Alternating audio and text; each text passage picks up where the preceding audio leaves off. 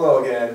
We're going to start graphing square root functions, and a good precursor to that is talking about the quadratic functions, the ones that look like U's, the ones we've been doing for quite a while with factoring, square roots, etc.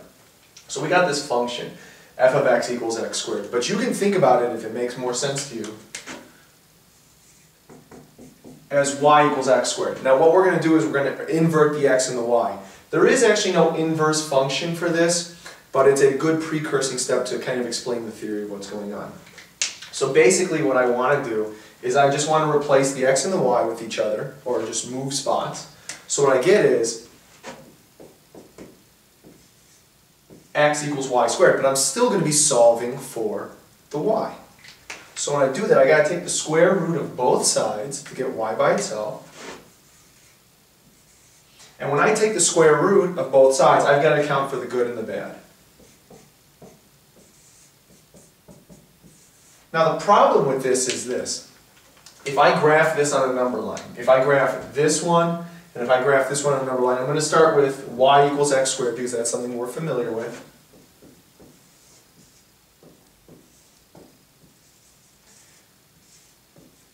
It looks something like this, where its domain is negative infinity to infinity, its range is 0 to infinity. It kind of expands out like this, and it's a function because it's moving forward. I mean, it's kind of going like this. When I graph this bad boy right here, it looks like this, except instead of surrounding the y-axis, it kind of hugs the x-axis. Now the problem is that's not a function, and if you go back to any video lessons, or if you know what a function is, it has to pass something called the vertical line test. Basically, you can do that by looking at a graph or looking at tables. But if you draw a vertical line through a graph, it's only supposed to hit one point. Now, picture representation means, well, it already hit 2, so that's not going to work.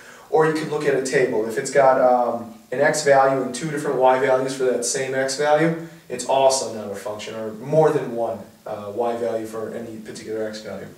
So what we do in math is we don't focus on the negative aspect, we only focus on the positive aspect. And that way we can still graph these, and we can call them functions. So technically it's not the inverse, but that's how you go about trying to figure it out. Now that's the relationship that a square root function, a square root function takes without the negative, only the positive. It goes up kind of slowly like this, not too fast, but it's always going up, albeit not as fast as you'd like it to be, but kind of raises gently, gently, gently, and keeps going.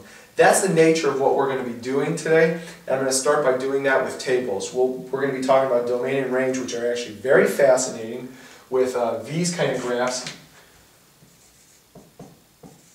Y equals the square root of x, or if you want to be more technical,